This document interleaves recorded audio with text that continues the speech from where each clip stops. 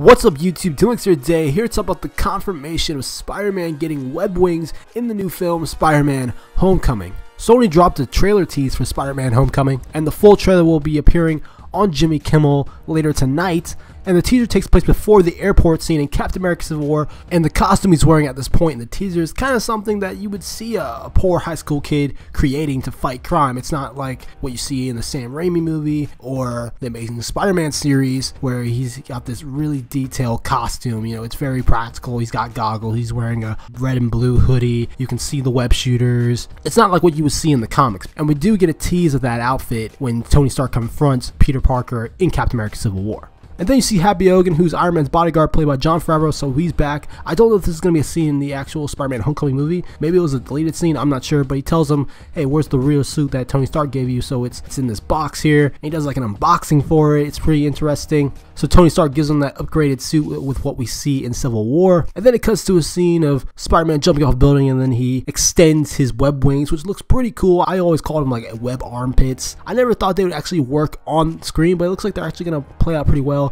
I'm guessing they're going to help Spider-Man glide through the air, because the villain in Spider-Man Homecoming is the Vulture. So I'm looking forward to seeing how this is going to be used in the film. Hopefully it doesn't look too ridiculous, but I have a lot of faith in Spider-Man Homecoming. I can't wait to see the full trailer later tonight. But let me know what you guys think in the comment section down below. Are you guys excited for the web wings to appear in Spider-Man Homecoming, or do you think they should have left them out of the film? Like and subscribe. More content to me on Spider-Man Homecoming and other films in general on Timlex. I'll see you in the future.